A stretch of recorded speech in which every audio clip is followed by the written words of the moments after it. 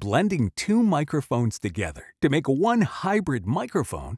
What kind of crazy magic is this? You're listening to the dangerous mind of Mark Yoshimoto Nemkov. No excuses, no BS, no pants. Hey everybody, it's Mark Yoshimoto Nemkov, and today we're going to look at some blended microphones, or what I like to call hybrid microphones. Now, what you're listening to right now is a VO hybrid that I came up with not that long ago. Well, sometime last year. And it uses the 416 model mixed with the Tracy Corby 87. Now, the Tracy Corby 87 is a little bit thicker on the bottom end than your standard 87.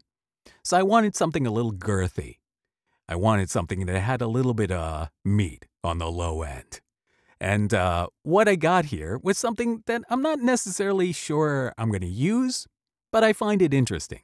I find the whole concept of taking two completely different microphones and blending them together really compelling, and one of the coolest things you can do with the Townsend Sphere. So for example, if I wanted to blend, all right, let's just take any two microphones. Let's take the 47, all right, and let's mix it with a 87 vintage. All right, we're going to put the mix straight up at 50%. All right, so they're both, and as you can see here, you can adjust the polar pattern for each microphone separately.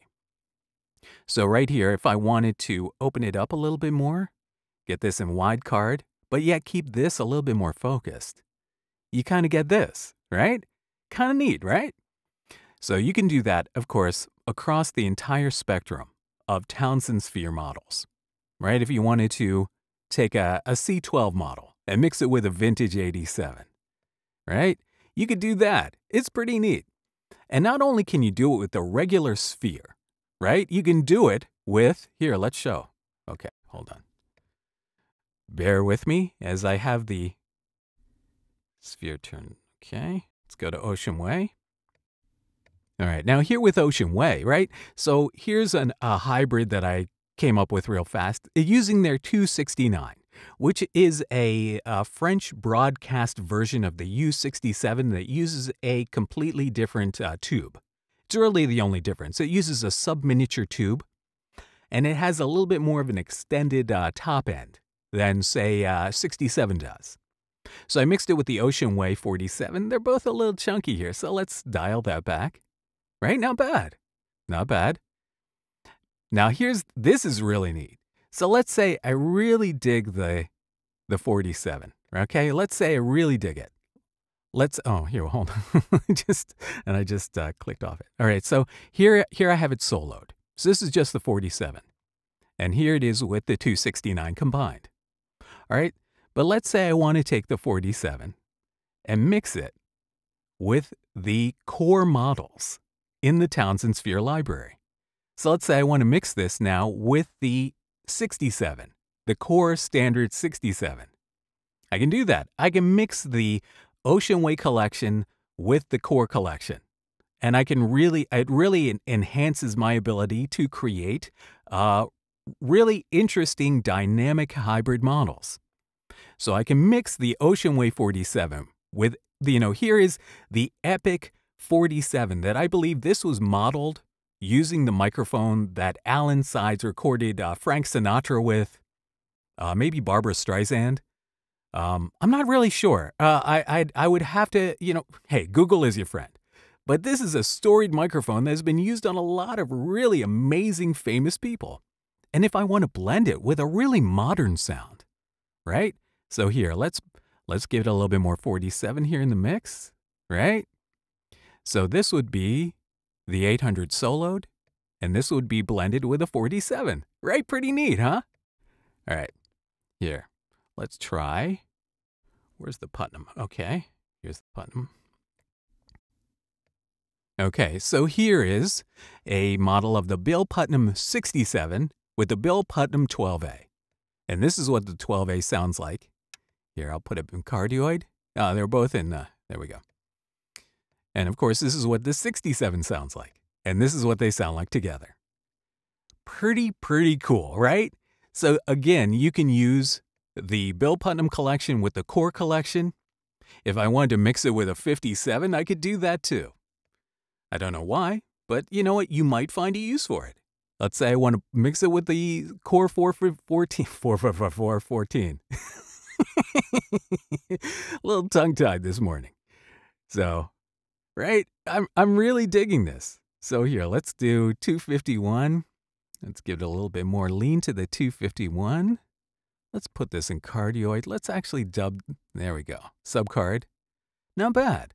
So this is interesting too.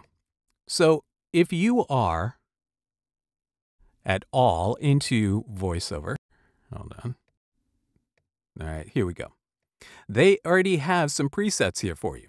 Now the Brent Allen Hagel VO presets are hybrids. So this is using, this is using Isosphere.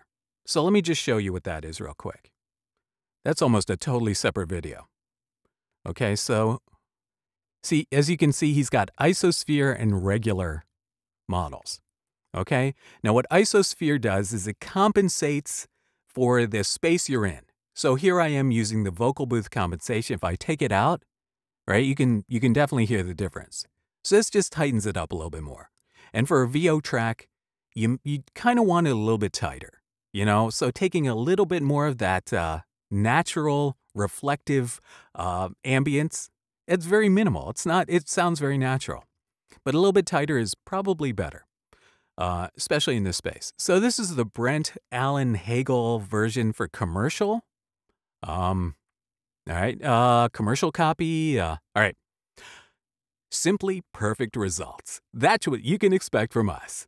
Schedule easily online or by phone. Not home? No problem. Your estimate is done by satellite in seconds. Plus, our work is backed by a 100% satisfaction guarantee.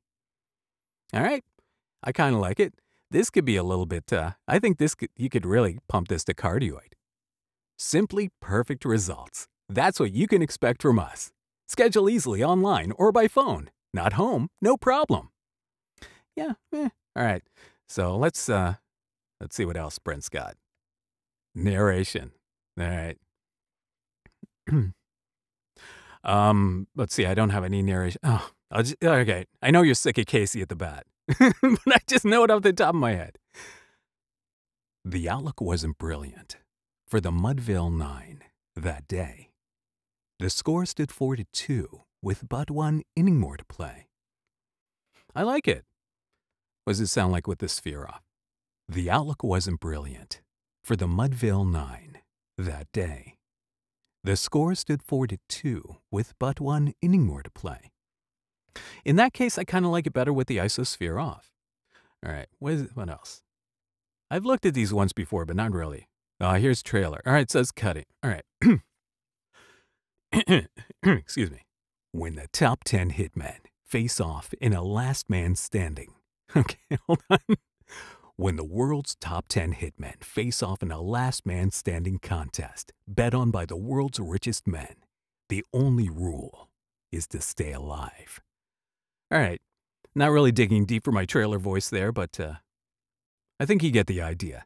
In a world where one microphone will give you many microphones, this microphone is a microphone. Okay, hold on. Let's try it with Isosphere off. In a world where one microphone is many microphones, this is still a microphone. Sorry. I don't really do a trailer voice. I do a parody of a trailer voice. So here we go.